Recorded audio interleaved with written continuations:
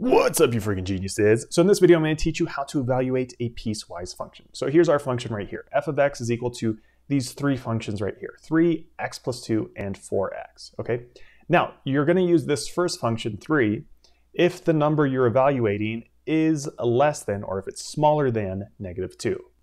Okay, if the number you're evaluating is between negative 2 and positive 5, so here it says x is greater than or equal to negative 2 and it's less than or equal to 5, then you're going to use this function right here, the x plus 2. Okay, and then lastly, if the number you're evaluating is bigger than 5, then you use this last function right here, this 4x. Okay, so here we're given 4 different numbers to evaluate, right? 5, 10, negative 8, and negative 2. Okay, so we're going to figure out which definition each of these numbers fits into first, and then we're going to use the corresponding function, okay? And each of these numbers are going to only fit one of these definitions or descriptions, okay? It's not going to fit into 2 different ones.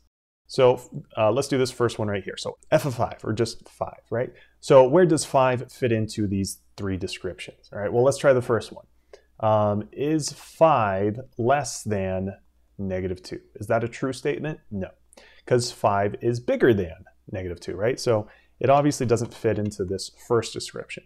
What about the second one? Okay, if we plug in a 5 for x right there, does this description work? Is 5 between negative 2 and 5? Yes, it is. And specifically, 5 is less than or equal to 5, right? So that means positive 5 fits into this second description right here. So we're going to use this second function or equation right here, x plus 2, okay?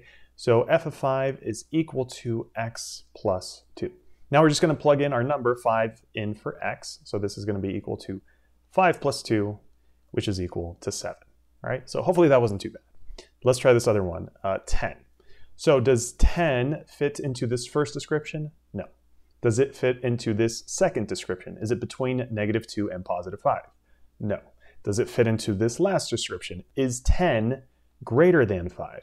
Yes, it is, right? So that means we're going to use this third function, so 4x, right? So we're going to say f of 10 is equal to 4x, and then we're going to plug in our 10 into our x right here. So this is going to be equal to 4 times 10, which is equal to 40.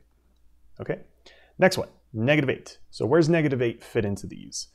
So is negative 8 less than negative 2?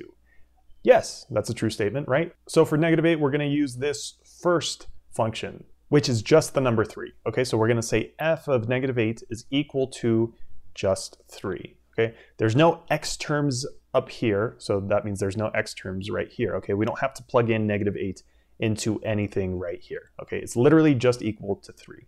Okay, so f of negative 8 is equal to 3.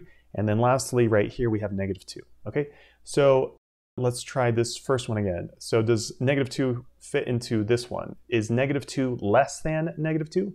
No, negative 2 is equal to negative 2, right?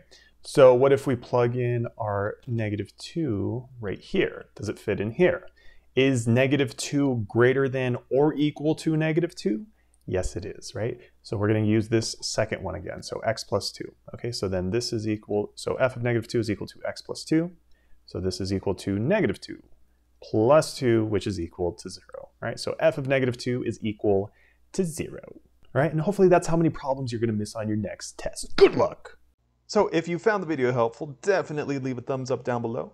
And if you have any other questions or want to see any other examples, just let me know in the comment section below.